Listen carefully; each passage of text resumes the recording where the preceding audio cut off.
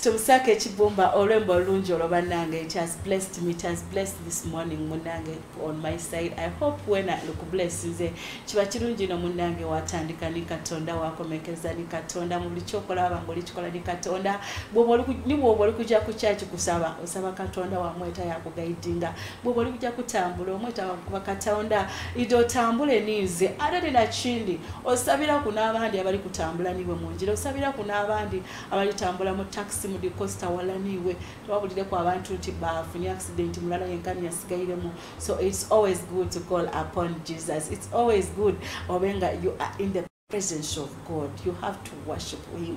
Kwa tunava kuno, it's what we are going to be doing. Yes. Mumbere tuneyo sasira ku abaloire ate na abali mumbere njatko watsanukire ngawala tunakuwalire ngawala nabo ayo lombolo kansubire lukwizizamu amani. Mumbere tuneyo tumusake ekibumba ni program je ndikola ate niza ekisambira dana tutandike sawa za kitundu dokuncho every Sunday pake sawa deba 5 binji nebyo kubamo. So just be there and wait. Today's package, oh my God, bono chitandikako the man of God. God is calling what we know lwalero. Hey, amweta Dr. Wilsongs Muwanguzi. Kumbero tine yote jakuwa nga tutekateka tumufuna pen funa olupapula baku nechoyega mwechenda ulo baku necho chojo kuwa omuntu nti yes when he was on Baba TV kino kyenayigamu nti bwendi kutambula. So buli bwesala otambulire ne Katonda buli kimu ekikyo akita munteekateeka de nibwo obanga osazeewo bubi asigala nga akutereeza abandi tubita mu mbeera embi waloza nti Katonda yakwerabira. No, that is the way he has put you okuba nti otambuliramu woba n'ekitimetime kibi kyetoolemu. That's why some of us pray and we see God is not working, he's not changing anything, but because at times we may not be doing the right thing, at times at times a lot of things. So bero tuneyo tovao katuwenga tufuna Dr. Wills abenga tukobera yes okuwereza kwa Katonda kwe okuwereza Katonda we tambwira atya mu mbere ne ya COVID twamleta ku before we is coming here for the next time. Kala muna katuje kumkabreak Katonda, then we come back. You'll see him or when the church will move Tovao Katwili. Achumuseno yetupatikana nebwapango kendeke bulaya awatali chisacho vira mwao. Yes, awatali chisacho ovira mwao. Right now twende chisacho Katonda tulina omwami wa Katonda. This is not the first time okuba ku Baba TV abaire ku emirundi mingi no abamu kubali owemyoyo nga bwe nabakobye. Today I have brought him munange tichirungi olisi kwandula muntu jokumwandula nga ine bitiko ebindi byeyongera ku ankobya nina smile doctors oba masters oba nina midwives oba have what he can tell us himself. Ayolwe chisacho Katonda, he has moved a step ahead. Yeah, thank you so much for joining us on Baba TV. I'm so great to be here. Baba TV. Bana insanyuse nnyo kodeyo. Baliyo. Kodeyo.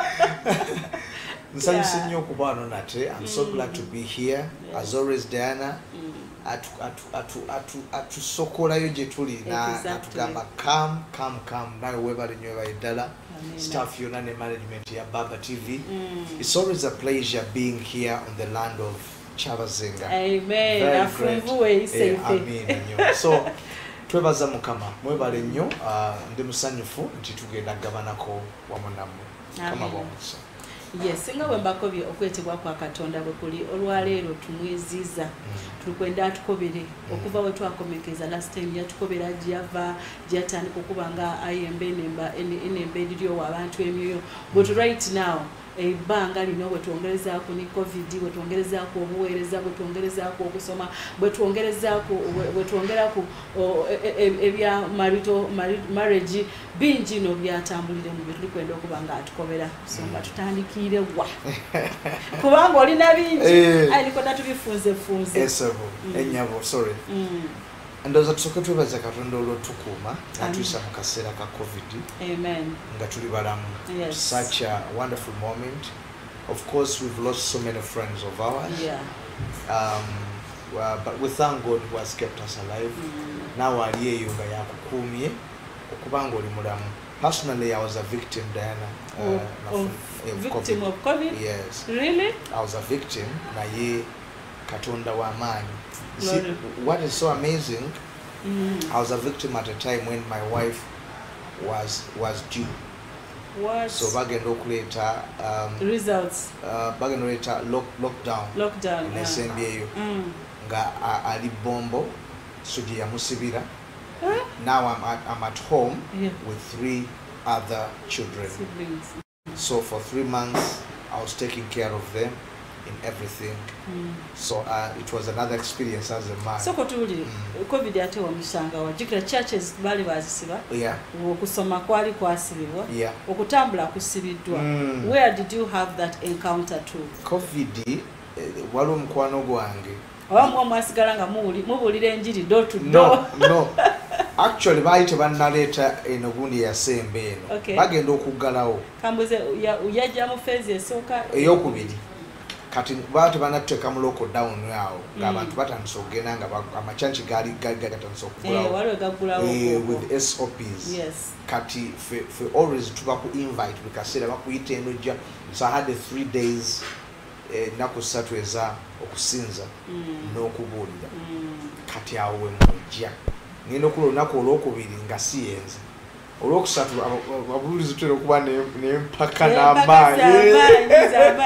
Bulira omusumba ono yafaani owa Nigeria Joshua.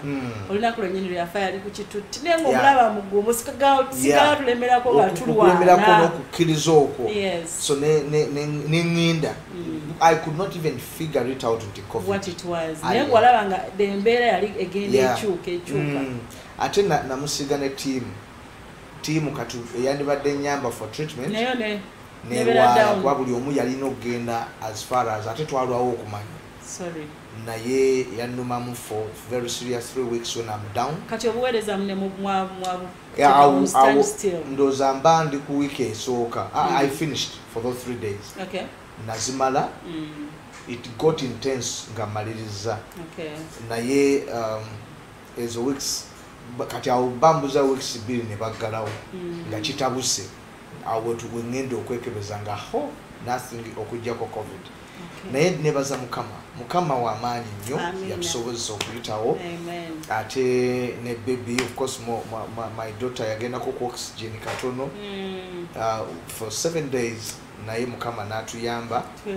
Era we want to thank God. So I think we should begin by giving him good. In fact nempandika n'oluyimba awo tuli mu studio awo. You made a way. You made a way. You made a way. Even in the darkness I walk. Kugamba njogera ku Jehovah Rapha omuwonya, Jehovah Jireh omugabirizi. Eyaliwo we nali omulwadde era yaliwo eyagabirira nga ndi mu bwetaavu. Nenfunamu oluyimba olwo mu studio lunatofuluma. Tululinze. Katonda abaire mulungi no n'amaanyi era tumwebaza wena woli aweebaze Katonda waffe. Yes. Watwandulira amayina? Amanya Wilsongs Muwanguzi. Ndi mufumbo wa mkyalo omu. Yes. Dr. Hilda Alinda Muwanguzi. Tulina abaana bana.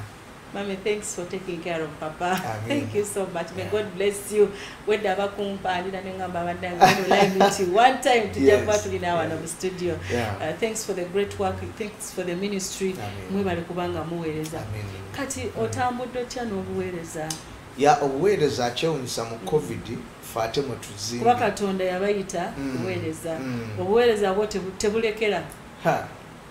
Tekuli stop, tekuli koma. Ate jukira nti waba stop nze bali abalala. Ate kati ffe Ufa balina atoko okugira ki okubera nti bapushinga tubazaamu amali kubanga tugamba he is the way, the truth and life. You're telling me he is the way, the truth and life. Naye mpulira my life is going down. So how have you been maintaining that in the COVID? Webale nnyo kyobuuza. Nagulawo actually Zoom, nagulawo service ya WhatsApp ne Zoom. Okay. When nali nsobola era ekimu ku bye nayiga nti kirungi nnyo abantu obasimba ne bakula.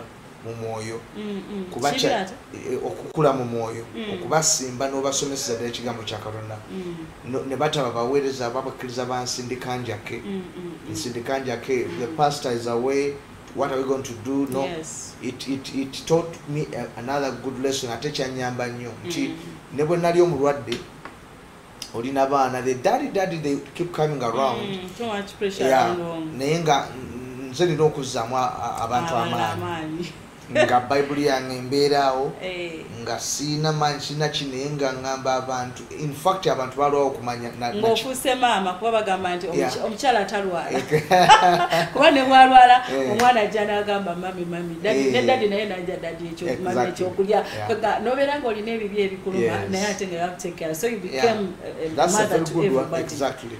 Olina okubanaaza, olina okubaliisa, olina obbasabira, olina obbalaga Katonda gy'ali.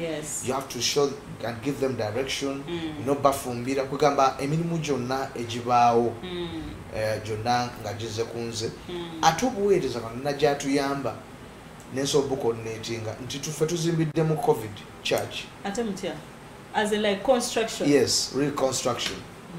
Yeah. So amazing. Investors. Not really. Not really. I love that. Yeah, that is very important. Financing yourself the people in the church and what you had saved, you become investors of your own. In fact, it was a great surprise. I negeja tema amakubo. No wonder I came up with a remember gratitude. Kusima nsima mukama.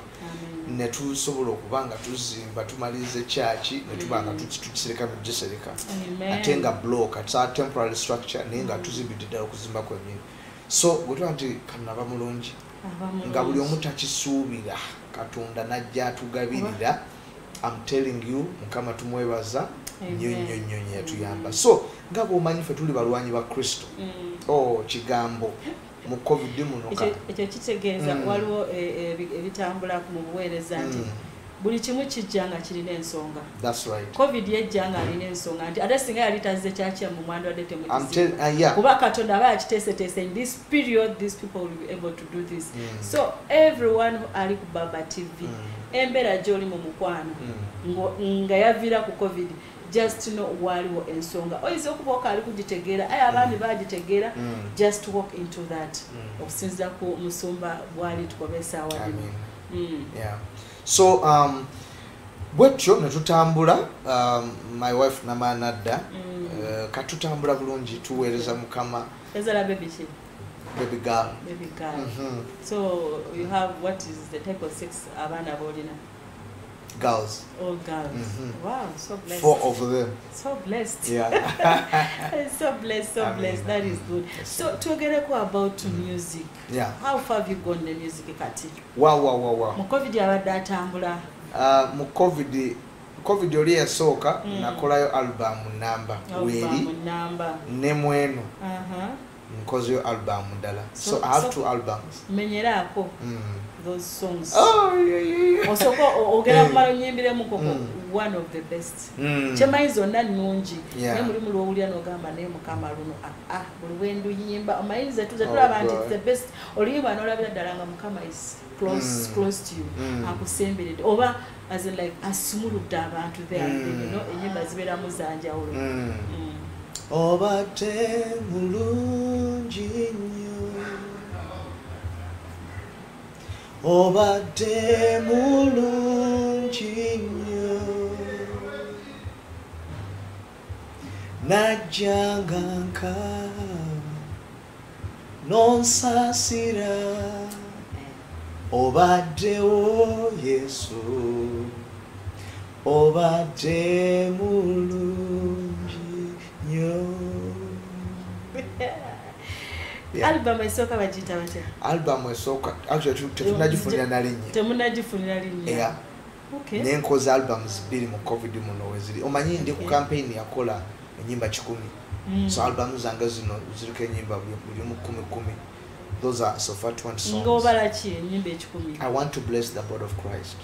And Nina Vision Diana, I want worship to change in church in Uganda. And I'm very serious at it. And I'm seeing it because when you read most of your videos was Gutemo, you know, it portrays the nature of God. Livelihood, Thank you. You know, I love live music. I love thank you. Thank you. Oh God, this guy is so blessed. Thank you. So And I believe blessed. you love these songs which are coming. Thank you so much. I mean, you see, like you've said, abantu olusi ntero chokoza abana bange nembagamba abayibe nyimba nabo nti one of the reasons ntero tekako uniforms nengo yazibamba no, we should keep it church. Let church be church. Let people have livelihood in the church and in church. That's why I'm calling you a video, the livelihood. Let people see that stage ambience, say your church. The beauty music yono munji ngali mu church chine njawulo no lyo mulayi na muyimba wali but that church I always want to keep the church ambience when I'm church nonzikiza waliwo ade musumba kiganda ade musumba ngali kwogera ku embere liwo eyaba gospel artist ngali ku differentiating a gospel artist and a gospel minister nti boba enyimba zino mukama ngayazi oba who was that pastor ngali kamba enyimba zino mukama wabazi yatuwa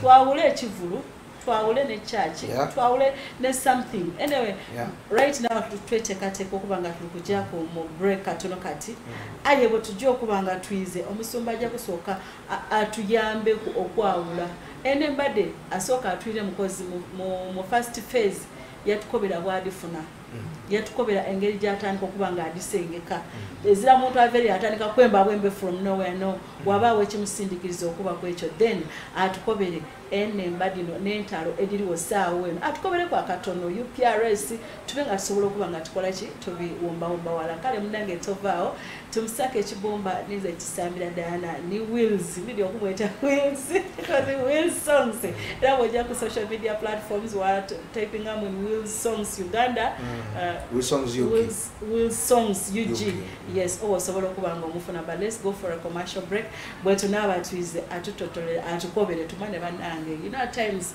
maiso okubanti amaiso go maigale ayo akuli okumpi yakwigula amaiso olwekiri kubanga kijja mu maiso tovaawo katwire. Yes, thank you so much. Tumusake chibumba tukajira maiso tulina wano ne our God is calling one and only one. Anybody knows amudidi boja ku YouTube Wilsongs. Nabani njino.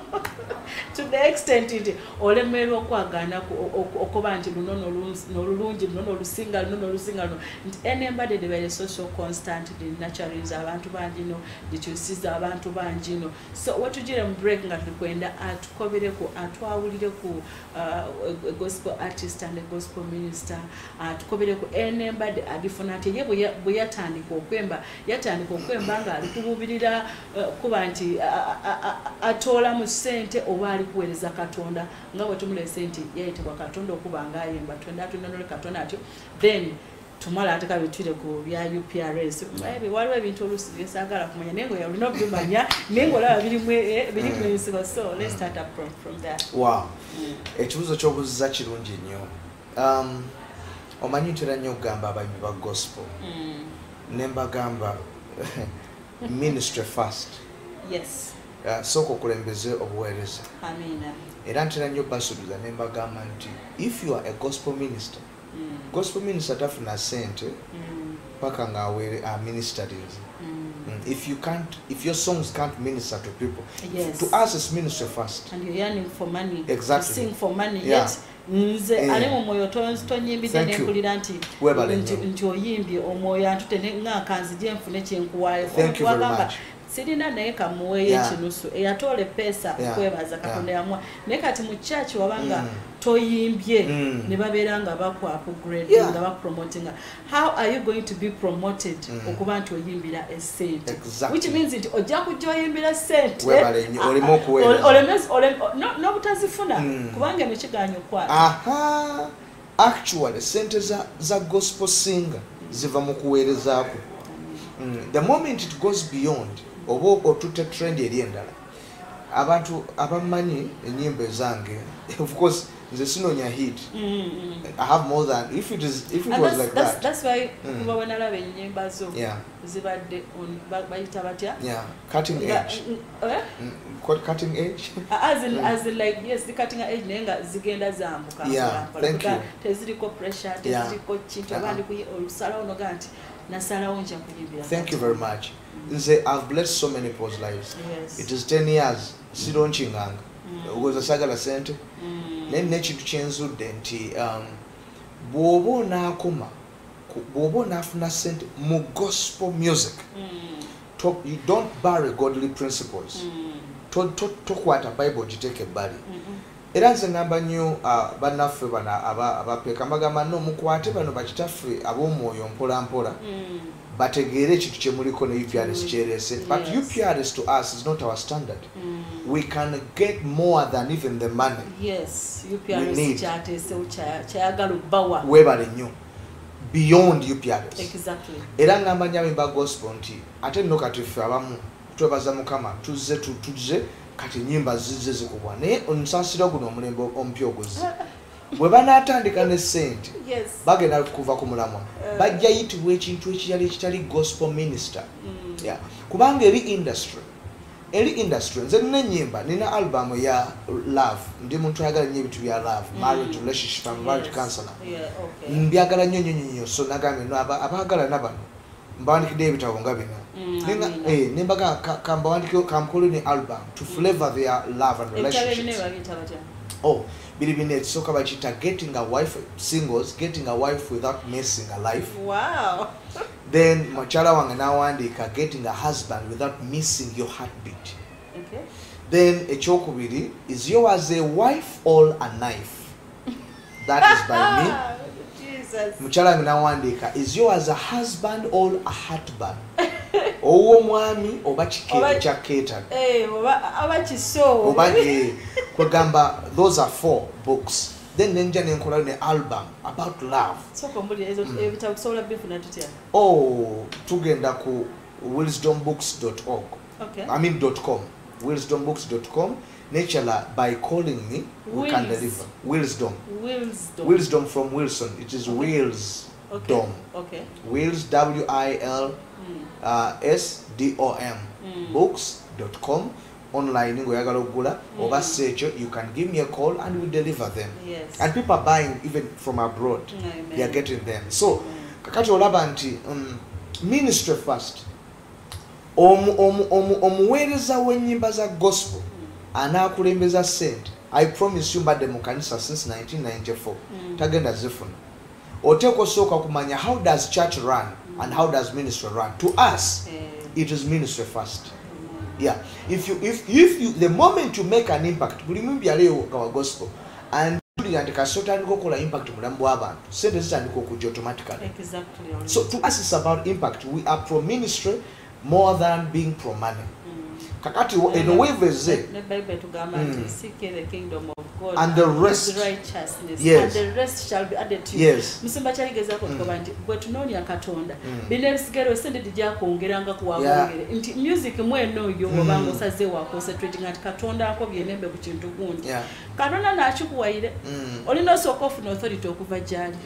How ngoli kuba nti oli mu maiso ga Katonda oli gobera Katonda oli kumunoonya bine ebindi bijja kunoonya uzini faba munoonya wa bunoonya. He doesn't look for us okitegera but because he is producing from what God has given him. Niwo munoonya ankoba nti baba ne gomba kubona ku uzi ndikwenda kuleta ku Baba TV pastor Bugembe ndikwegomba kuleta ku Judith babiri ndikwegomba kuleta because you are doing what God told you to do. If you are called in go mwembi, please maintain that.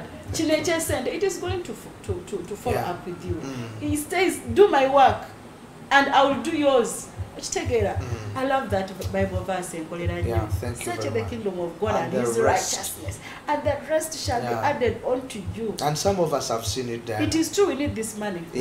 No, in fact I was going to say whoever they knew. Nti njagala abayimbi baffe bamanye UPRS is very good. Actually, Chibale is such good. But no, since the Kumulembe kati oguli wo. Yes, it's very good. Let me Nechino Kanchibuze, Dana, to be honest. Yes. I remember for gospel. Ngatutu sene twekebere. Byetuyimba bye byo bisano sasulu. Ekyo kisokera kecho.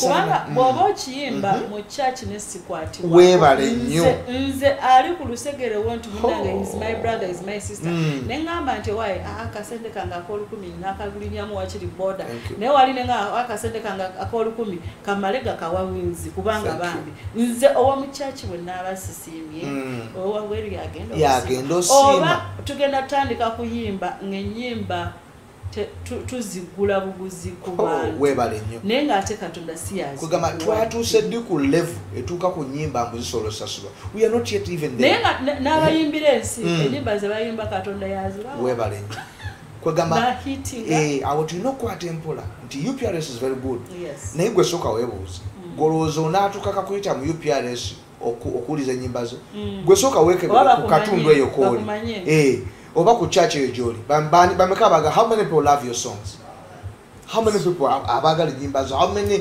abakuweera obujulizi nga bagamba oh your songs nze buli lunaku waliwo ninye kapiki nga ava ewaffe mu town eri omwami andeese asose astopinze nemuga please take me kasaategedde nti nze the moment nga takikkiriza omusajja atabuse kugamba ntera nnyo I always disguise myself when matambulire ku pichi neteka enkofiira kati mask zajja mask is a very good kulekera abantu emirembe gyabwe webale nnyo kanaba malira nabudde webale nnyo naye omwami acankale mwami naga I can't believe it nze banaguno omukisa gwe nfunye nemugamba nemwongera namuko sente lw'essanyu lyabadde nalyo kwegamba impact first for abaweereza ba Mukama. Money is going to come. Impact first, ministry first, seeking God first. I can assure you, we don't need to seek for influence. Don't seek for hits. Seek for God. Because God is already a hit maker. Bible meter omnipre aliwona chitegeza yabuna dda wonna. Bible gamba nti n'olwekyo ebintu ebimu bino tuleme obifosinga tusasire bano abaana abato abajja abagenda kujja nga bali pro-money bali money minded baluzinga omutima gwa gospel n'ogwa Kristo omutuufu. I'm not saying UPRS is good. I have so many good friends of mine. As a matter of fact, I've been on the same table with those UPRS directors. I was in senior 5, senior 6, senior 1. When I interned on Baba TV, she became a friend of mine. Kati agenda funye mukenye banga satunya tan. Mukubire simu mugamba, my daughter, I want to give you an opportunity. Come for an interview. Nasa nyukanye, mommy, thank you so much. Why tell that you can start to ngakubira, but you know, but then jakade also ko funeka approval from my manager zibichi nemugamba Jesus je tuli kugende no exactly oli kusaba Katonda akusitule akuyimuse namuleka from there okuva kuolu nengamba kati bano bebagamba nti tuweereza Katonda naye tetuli kuva mu kifo kino ogenda kwesingana ngazeeyo munsi kubanga eddoboozi lize obadde osaba oyagala to be uplifted coming on a TV kiba olubo lino kyebaliza Katonda abayimbi ba gospel baba 10 abayimbi bangi naye bw'ofuna omukisa n'ogamba at least in that Sunday it's me who will do it so kitegeeza mwana muto so kyogambe nti abato tuli baguluminga tutya ante yakoma omulalo gamba kanjogene manager akubirondo namugamba golola sina manager nina manager nina producer but I called you me as your mother okitegeera so kitegeeza ki nti that phase exactly we tutajirwaneko the next generation egenda fukobuzu ne mukanisa mwenye exactly nti ejja kubanga waliwo ennono zeetatutte n'abasumba bagamba ekibanyiza bwe babayita okuyimba ayimba n'amala n'adduka neefula bize n'atambula n'agenda n'atawuliriza kigambo n'atawuliriza njiri abalimu muli ne batandika okulowooza ekitegeeza kati fe abasiru fe abatudde abawulirya nti twegendereze ennyo ebintu ebimu bye tuleeta ku speed birungi n'ebyetaaga nga olina ebiziyiza munda mu ggwe. How heavy are you in the word of God? How strong are you? What does the Bible say about some of these things? Kugamba fena tukimanyi waliwo ayinza okubuuza nti sha gwe tokozesa sente nze oluyimba olumu olwange waliwo oluyimba abantu webagala nnyo nafunye nze wempita oluyimba olwantalako miliyoni emu n'ekitundu nafunye nze wempita ngenda leka sitaani yetuge ngenda leero okubotola akibe kinze ngenda nafunye nze wempita leka sitaani yetuge leero okubotola ngenda katibe kinze ngenda. No, olululi out ne video kweli ku YouTube. Okay. Yeah. Wilsongs Yugi. Producer ajabanga tueleza right now. Era tujasigala nga tukuleta nera kubanga olugendo lulabo lwoluwavu yo lulingango lwakatandika. Tuwe Bible verse kye tubatambulirako lwalero then tusiibule. Okay. Dozanja kuleta Isaiah chapter 49 and verse 6. Yeah, the Bible says, it is too small a thing for you to be my servant. Eyoluganda egamba nti kantu katono nnyo kayinga obwangu gwe okubeera obubeezi omuweereza wange. You see, that scripture teaches me not to boast around because I'm a servant of God. Can you imagine the Bible saying, it is too small, I think, for you to be my servant? Yes. That's Isaiah chapter 49 verse 6. Nagama, but I'll also make you a light to the world, which means being a light to the world is quite different. Chaukana mukono okubeera obuweereza omuweereza wa Katonda. Kwegamba Katonda atuyise okuba tochi mu ngeri nnyingi nnyo eri ensi yonna n'amawanga n'ekitangaala okutumulisa ensi mbu abantu balyoke bajje gyali. Abantu bajja gyali nga tufuuse ekitangaala eri ensi. So see just boasting around about being servants of God. Amen. Humble yourself. Exactly. If you don't humble yourself, there is someone special who will find any possible means to humble you. Amen. Bamwetowaze. Bonolemera okwetowaza Katonda idava yako akolechi akwikaikani wansi on the level he wants you to be. Sibula abantu baffe tubenga tu. Nsanyuse nnyo Baba TV. TV yaife. TV yaife. So nsigadde ndi Dr. Wilson W. Muwanguzi, Great Thinkers Church, Kampala, Seguku Road. People call it also the Wilsongs Church. The Wilsongs Church. Mukama batwere nnyo omukisa, mwebale nnyo, mwebale ddala abantu b'Obusoga mwenna. Na bonna abatulaba. Bonna bemuli. Mukama omukisa. Yes, tuyanze ge. Naye Mukama akumpisa. Next time bwe tukuyita tobeera ng'olyaga nti kati kansoke nfune manager wange mukwatagane naye. No. In God I don't like that. Obango gamba ate tudde bya sente I don't like that. Naye Mukama akumpisa ne family yo n'abaana bo. I saw one of your daughters. Negamba yes, this is the way to go. Thank you so much. Welcome. Yes, mbeera oti neyo katubenga ate tujja mu break katono kati then tuile.